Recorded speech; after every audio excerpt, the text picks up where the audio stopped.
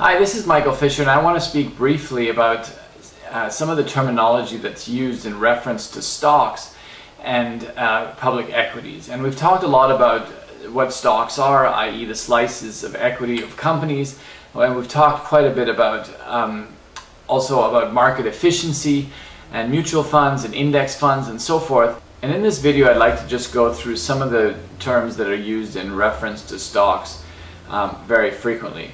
First of all, a stock, when it's referred to as a stock, is a common stock, and that's a common stock is another way of referring to a stock. When the term stock is just used, it's meant to refer to a common stock, which is a slice of the equity of a company or a unit of ownership in a company.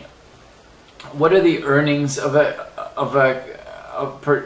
stock, or the earnings per share? The earnings per share are the earnings of the company divided by the number of shares, i.e. the earnings or the net profit or the net income of the overall company, which is the last line of the income statement typically, divided by the number of shares, i.e. the net profit that can be attributed to each share of the company. And what we can do with that is we can calculate things like a PE ratio, where we take the price of the stock and divide it by the earnings per share, and we can figure out what a dollar of earnings or a pound of earnings or a euro of earnings effectively cost to purchase via the stock. And it gives some indication of what the valuation of the stock is on that metric. Now, we looked at this ratio in another video, but it obviously has a lot of limitations. It looks at 1 year.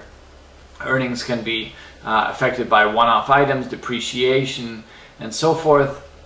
But that is what the PE ratio is, and that's what the earnings per share are. The dividend is a payment that a company can make to its shareholders out of its earnings. It's a way for the company to provide a return to shareholders while they hold the shares. So in a given year, if the company makes a certain amount of earnings, it can do two things with these earnings. One is to retain them, in which case they end up on the balance sheet as a part of shareholders' equity on the right side of the balance sheet, and corresponding there would be cash potentially on the left side to keep the balance sheet in balance. And that's if it retained the earnings, and the balance sheet would grow by these retained earnings on both sides.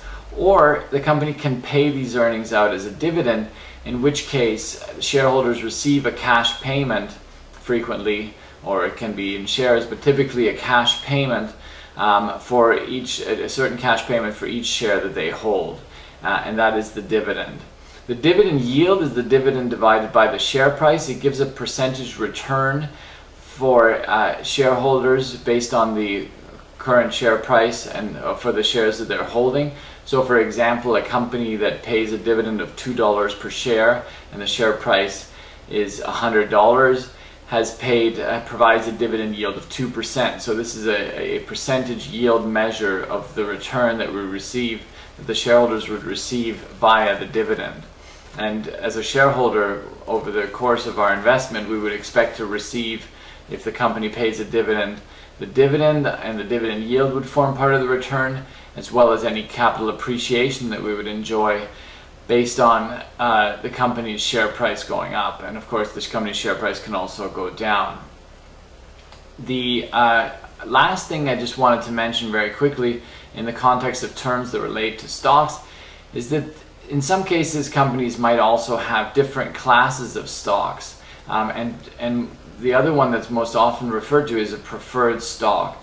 Now, when someone says that the stock of a company, they're referring to the common stock which provides a slice of equity, which provides certain rights like a vote on major events that affect the company, or a vote at the annual general meeting for the directors of the company, who ultimately choose the CEO and are very much involved in compensation and retention issues of staff. So that common shareholder or an owner of a stock is the owner of a common stock, and it's a slice of the equity of a company, as we've spoken about, and it comes with certain privileges and rights, like this vote, like potentially the right to a dividend, a right to the assets after the debts have been paid off, as the debt holders are more senior in the capital structure.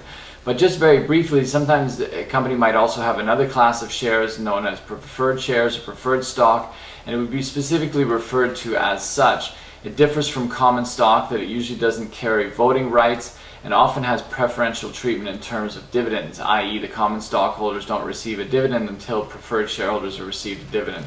It's much more rare and spoken about less frequently. However, they do exist, and preferred shares are on the balance sheet another form of financing, sitting between the debt, which is the most senior more senior of the two, between debt and equity. It sits sort of in the middle with no voting rights, but preferred right to a dividend and seniority in the case of liquidation over the common stock. So that is what a preferred share is, and those are some of the terms that are often referred to when it comes to stocks and when stock markets are spoken about.